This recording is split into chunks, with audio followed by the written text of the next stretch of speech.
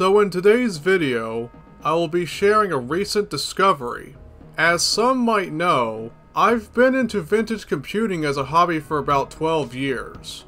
A hobby I've been into because I grew up with a Pentium 3 machine many years ago. For many years now, I've never owned a 486 computer. The oldest machine I've experienced was the Pentium 75 MHz machine, which I still have to this day. The search for a 486 machine lasted around 9 to 10 years, if not longer than that. And now the search is apparently over, because I now have possession of a 486 class machine, surpassing the Pentium 75 MHz machine as the oldest computer I currently own. As for how I got this machine, it's kind of an interesting story. It started when I encountered this user in one of my old live streams. Oh. The fuck? What's up with saying pot? First you say spo, and then you said pot. Was it bo? That doesn't make any sense, dude. Retro Dragon says ball. What's up with these three-letter words? Retro Dragon. That's all he's been saying throughout the stream. He's trying to find your sleeper words. Sleeper words. Yeah, you didn't know you were a sleeper agent? Lol. Oh, there he goes again. Retro Dragon says WC. Bro, there is an infant in the chat right now. Randomly. It's morphin time. Damn, Retro's be like Nell. That's all he said is Nell. And then he also said Lar as well. What the fuck? Bro, I'm wondering if that might be a bot. Probably. Yeah. While I was designing a map for Unreal Tournament, apparently this guy came out of nowhere to say random three-lettered words that make no sense. That's all he did, and we guessed that it was just a bot. Except then, he started posting videos of retro PCs taking place in the back rooms. Hundreds of videos, all which were filmed with a real camera. Retro Dragon is kind of a mysterious individual, or should I say duo. They claim to be two lizards who live in the back rooms and run an undisclosed business there, and enjoy showing off their powerful technology on the side. But if I were you, I probably wouldn't tell them 1998 was 26 years ago. Anyway, Retro Dragon reached out to me recently saying he was decommissioning what he called office computer unquote, and asked if I wanted it. I later asked Retro Dragon some more questions like how he keeps making so many videos and why he hangs around in the back rooms. And I didn't get any response from him. Nonetheless, I went ahead and accepted his offer, and while it was being shipped out to my location, I began to remember 2 years ago, when I randomly visited the back rooms. However, I believe the visit didn't last too long because there was a random active computer sitting there that said, "Caution, do not proceed to A entry." Of course, there was not really a reason specified, so I went back home. I would try to come up with an explanation for why that computer was off limits, but that would just cause the video to drag on. Anyway, the office computer shipped and arrived the next day, which is quite unusual for shipping, but at the same time you have Amazon Prime same-day delivery, and I don't think they sell vintage computers, at least not to my knowledge. Opening it up, we are greeted with bubble wrap and tape, though the office computer case did come out a bit beat up, which isn't always a good sign, so I went ahead and opened up the case, and much to my surprise, it is actually a 486 machine. Aside from the beat up case, there seems to be a bit of red paint on the top. I am not sure if someone used a spray paint and accidentally got it on the top or not, but who knows. At least it gives this machine a bit of character. Looking at the front, we see the usual power, turbo, and reset switches, along with an LED numeric panel, showing the processor clock frequency. The computer has an Acer CD drive with 40 times the speed, which is pretty interesting to see considering I remember hearing about their all-in-one Acer Aspire lineup from the mid-90s back when I was browsing old advertisements on YouTube, and even found some ads from Computer Gaming World magazine. So not only did I get an office computer, but I also got a CD drive with volume buttons, as most of my barely tested disk drives had a volume adjustment knob or at times had none at all. Along with the standard floppy drive, there is an unlabeled disk inside. It turns out after some brief testing that it's a boot disk, which will come in handy when I need to reinstall Windows because CD-ROM booting isn't really a common feature in most machines. Instead of the typical AT power supply, some modifications were made, and a modern ATX power supply from EVGA was used to maintain its longevity. It's also a good thing that the AT keyboard connector was replaced with a PS2 keyboard connector, as I don't have any possession of an AT keyboard, let alone an adapter, but those adapters exist on the market somewhere. After opening up the panel, I've noticed right away that the heatsink and fan came off. It turns out it was a clip-on heatsink, and it was an easy fix. In this machine, we have an Intel 486DX4 processor clocked at 100 MHz with PCI slots, making this a late-era 486 machine. For storage, we have a 3GB Western Digital Caviar 23200 IDE hard drive. The video card supplied is an S3 Verge DX with 4 MB of video memory, meaning that I can make a video about this card one day. This ISA Ethernet card is from SMC, and the sound card supplied is a Sound Blaster Vibra 16XV. The motherboard in question is the Soyo 4SAW2, which uses an SIS chipset. The form factor is a baby AT, which explains the size of the tower being a tad bit smaller than my Optiplex 9020 mid-tower PC currently being used as a Samba file server. For the system memory, 64 MB worth of SIM-RAM were installed, which is actually plenty for a high-end 486 machine.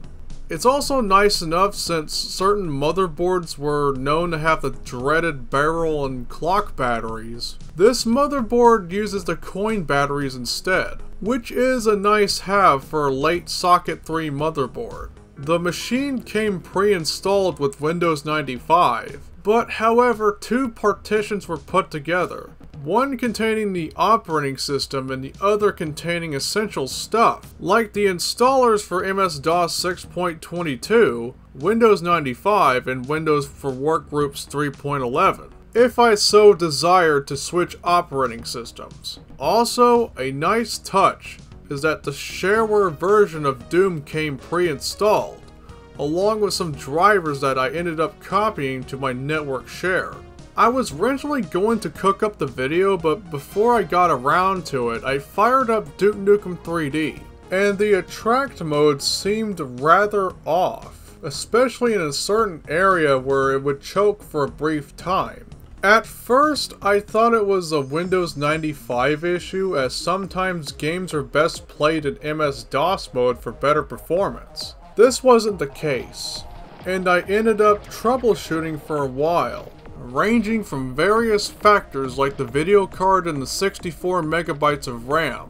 I ended up reducing it back to 32 MB to no avail. After several hours of troubleshooting, I came to the conclusion that it had something to do with the motherboard. Despite the cache looking like it's installed, it wouldn't recognize it at all. On top of this, running Top Bench indicates that the system has the performance of a 486DX2 clocked at 66 MHz. So I reached out to Retro Dragon once again, and I was shipped a replacement board, which to my surprise took about a day before it arrived. Good lord, shipping from the Backrooms is really quick. However, at the time of recording this unboxing, the power went out, and I had to film this with a flashlight on in another room. This new motherboard had a DIN 5 connector meant for AT keyboards, but there's an adapter that was placed on the back of a note from Lithium Reverse Engineering dated in March 7th, 1998. Dear Miss Akage Megane, Bis. Signed, well, I barely know cursive writing, so I'll just skip that for now. To be fair, our school system cares way too much about football to be teaching people how to do cursive writing. Anyway, this adapter allows me to plug in my PS2 Dell Quiet keyboard to this machine. And on top of that, I got a really generous donation from Lithium Reverse Engineering. It turns out that not only did I get my first 486 machine, I also got myself a 3DFX Voodoo 2 card, which is actually an OEM card called the Diamond Monster 3D 2. Very huge thanks! This will definitely help with future tech videos going forward. Not to mention that I can finally enjoy Unreal the way it was originally intended. Anyway, after the power had gone back on, I went ahead and went on with swapping the motherboard, and this process took several hours of rearranging, irritation with figuring out motherboard jumpers for the front panel, and a few cuts to my hands because the case was pretty sharp. That's cheap PC cases for you. Funny enough, I've heard it was mostly popular in Europe. To me, these cases do look pretty nice if you look past the cases being pretty sharp. The motherboard in question is from Asus, which uses the same chipset as the previous motherboard, which would make the process a bit easier considering going from chipset to chipset can increase the chances of having to reinstall Windows. It is safe to say the machine works, and I was able to get the benchmarks going for this video. Starting off with the original shareware version of Doom, the game that came pre-installed with this 486 machine. Without the external cache, you would get around 2,711 real ticks, which is basically 27.55 frames per second. Not too terrible considering the game's frame limit is at 35 frames per second. But again, I think the 486 DX4 should bring frame rates around the limit. Running the benchmark with the new motherboard and working external cache results in 2,166 real ticks, which is basically 34.48 frames per second, which is very close to 35 frames per second. But it also means that the external cache boosted the game by nearly 7 frames per second. Next off is Doom Nukem 3D from 3D Realms, the same game that led me to troubleshoot for hours. However, I should mention that before I got the new motherboard, I was able to achieve a small boost by changing the DRAM speed from faster to fastest. But from what I've heard, this can potentially bring in more weird issues depending on what you're running and what not. Regardless of that, the external cache appears to handle the same area that made the game look like it locked up for a brief period of time on faster DRAM much better. Safe to say, the external cache does provide a smoother experience. The next game is Descent 2 from Parallax Software. While I tested the software version, I've also tested the S3D version just for fun, but I will show that off later. Anyway, the demo appears to boost the frame rates by about 5%, but then again it's a tad bit more demanding than the original game. Not to mention trying to run this game at higher resolutions. At that point, you would rather use 3D acceleration or just get a Pentium. Now I did say that I have an S3 Verge, right? So I went ahead and did some comparisons between the software rendering DOS version and the S3D version meant for the S3 Verge. Now, for those who do not know, this video card, while great for 2D games, it is also notable for being what many would call a 3D decelerator. To be fair, Descent 2 on S3D runs at a fixed 640 by 480 resolution, so it's obvious that the low resolution of 320 by 200 would beat the S3 Verge in performance. Whereas, comparing 640 by 480 in software rendering against the S3 Verge, the performance seems to be somewhat on par with each other. Many would expect a good boost in performance compared to the software renderer, but then again, you could possibly make the software rendering beat the S3 Verge by turning on texture filtering, which from what I recalled could tax the video card's performance. Now, speaking of taxing in performance, the last MS-DOS game to look at is Quake, which is a game that is best played on a Pentium. But like I said earlier, you could potentially benefit from using a 3D accelerator if possible. Without the external cache, we could see close to 8 frames per second. Not really playable without a good amount of tweaking, but it's not enough to bring out a smoother experience.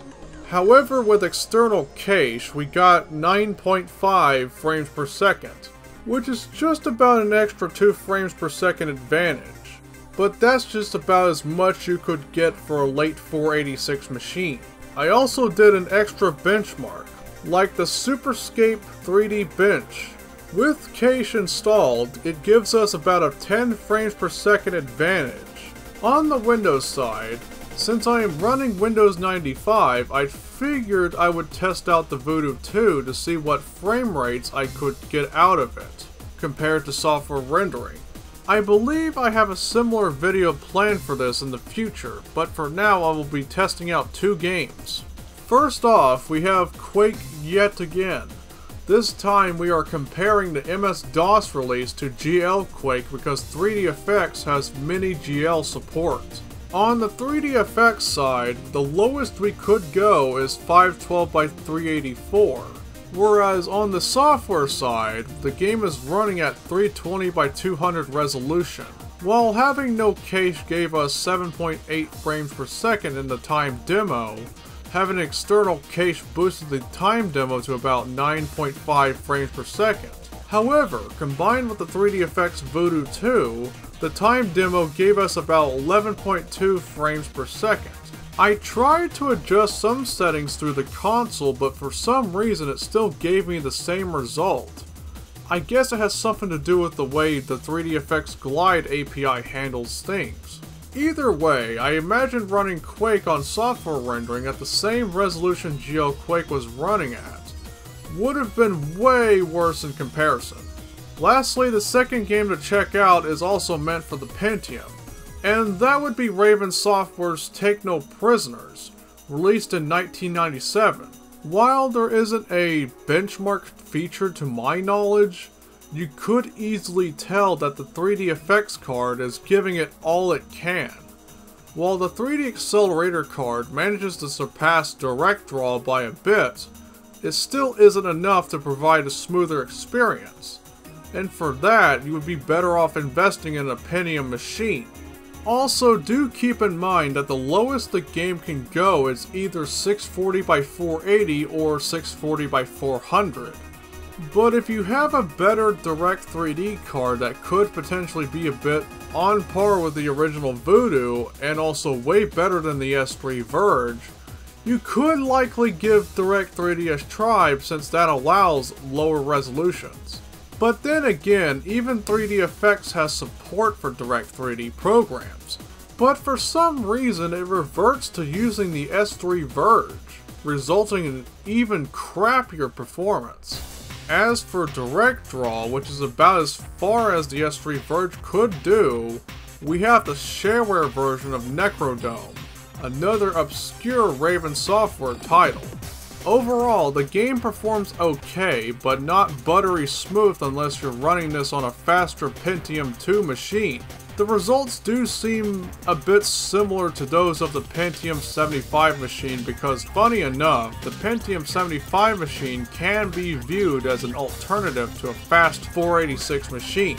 Considering the bus speeds between the two CPUs are a bit different, the DX4 has a 33 MHz speed bus, whereas the Pentium has a 50 MHz speed bus. While it's not the exact same because that would be kinda stupid, the Pentium 75 MHz is a bit more faster than a late 486. A bit faster, but also on the slow side during this era of PC gaming. Though you could get away with getting a bit more speed on the Socket 3 platform by upgrading to a Pentium Overdrive. though it originally launched at around $400. But by around 1996, you could have spent on a 150 MHz Pentium for around the same price. But this is just a rough estimate. Anyway, what are my thoughts on this 486 machine? Honestly, I actually enjoyed it. I finally got to experience what a late 486 machine would have been like, along with finally having a 3D accelerator card. And this video would not have happened sooner if it weren't for Retro Dragon's 2 generous donations. If you wish to check out retro computers that are being filmed in the back rooms, I recommend checking out the channel, which should be in the description down below. Well, that's about it for this video. Remember to give it a like if you enjoy this content, but remember that if you aren't enjoying this content because of these, I have a pro tip for you. First off, unplug your computer and laptop. After that, you can proceed to